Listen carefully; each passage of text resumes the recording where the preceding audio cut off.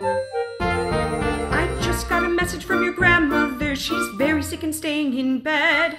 What am I to do? I have a ball I'm supposed to go to. How'd you get the flu? Well, I don't have a clue. I guess I'll make her stew or something to get her through. But now it's up to you, my dear Ed.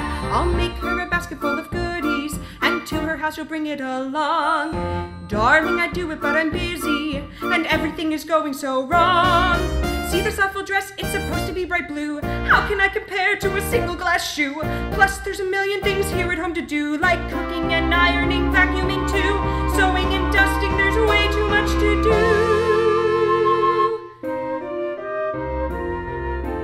Darling, listen closely. There's one thing you must do.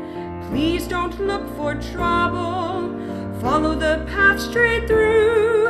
You never know who's out there in the dark and scary wood. Never talk to strangers. It's for your own good. Promise me that you'll do exactly as I say. Okay, Mother.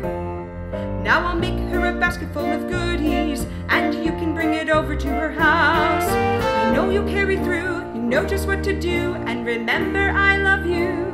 I'll be back in a few.